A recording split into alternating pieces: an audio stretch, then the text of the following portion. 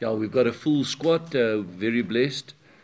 The two guys we had a concern about, they're both cleared, so well done to our medical team. They did a great job. Who are those two guys? Aphiwe is one of them? Aphiwe and Brink. Yeah. No, we won't take a guy on tour who's injured, so they've been cleared 100%. But we'll only announce the team on Thursday out of the 25 players. That might play a role. I see that it will be 6 degrees when we kick off with a 21 kilometer wind. And we know that that stadium, well, you know how it blows down there because it's all steel. There's no concrete, so there's no protection. It is a great ground to go and play.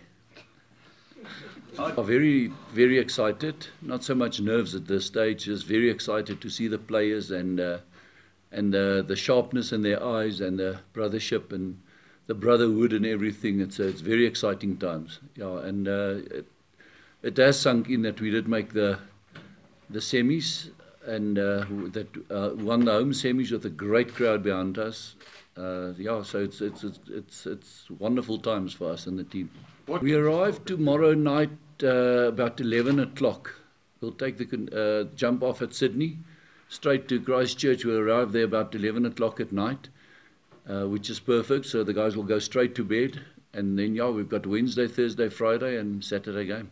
Yes, yeah, it's just, I know it's a cliche, but less is more now. We went through a lot of stuff this morning, and we'll train, we'll have one training session and then that's it.